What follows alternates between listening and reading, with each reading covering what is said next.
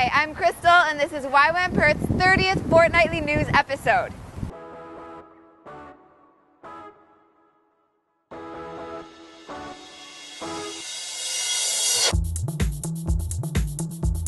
The October quarter has begun, and this time around we're running 4 discipleship training schools and 6 second-level schools.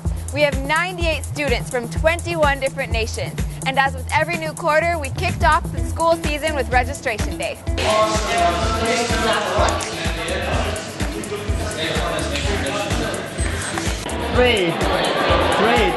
Why is it so close to me?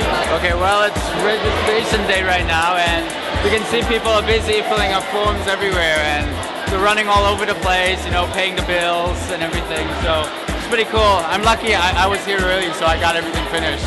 Yep. And I think that's all. We did it all.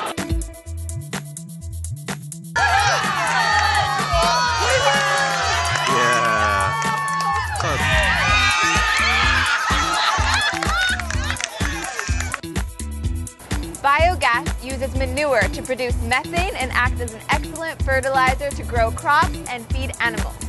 A team of 5 just returned from Bentong, Malaysia, where they spent 3 weeks building a biogas system. They educated pastors, businessmen, and the local indigenous peoples about the benefits of biogas in their communities. So we went to Malaysia and we went to a town called Bentong.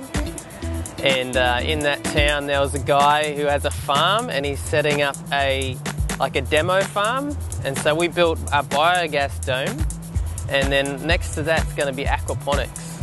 So biogas is just a natural process that you put into an airtight chamber, and naturally it would occur on the ground if manure was in the ground, but we make an airtight chamber to put the manure in, and then the manure naturally decomposes and it off-puts a methane gas, and that methane gas can power a generator, it can power lights, it can be used for cooking on a stove, it can be used to power a hot water service, and the offshoot, once it's decomposed, it's actually an excellent fertiliser that people can put on their crops or feed the pigs or put into aquaponics.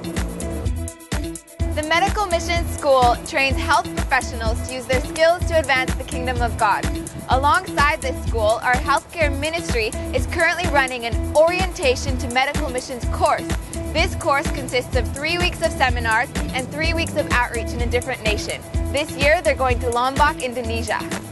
We have a new course here on the base. It's the Orientation to Medical Missions Seminar. The Orientation to Medical Missions Seminar is a course specifically for medical professionals. We invite them to come and join us for 3 weeks of seminars here, where we take a look at things like community development, cross-cultural skills, biblical worldview and its application in healthcare, and healing the whole person, giving them tools to look at healing more than just someone's body, but also looking at their heart. So we have 3 weeks here in Perth, and then there are 3 weeks overseas where they're able to go and have clinics and minister to people in a developing setting with their skills. So we're excited to see more medical professionals released into missions through this, and this is one more way to bring the body of Christ together through healthcare. This course is open to anyone with a healthcare background, so if that's you, be sure to hop on board for the next one. That's it for this episode, but don't go far, because as I speak, there's more news in the making. I'm Crystal, and you're watching YWAM Perth News.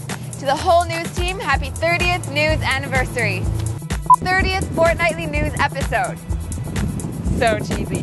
3, 2, 1, go! 1, go! The October quarter, I didn't breathe. Today is a beautiful day. Ready. I'm so squinty. I'll just wait till he goes. I don't remember what I'm saying.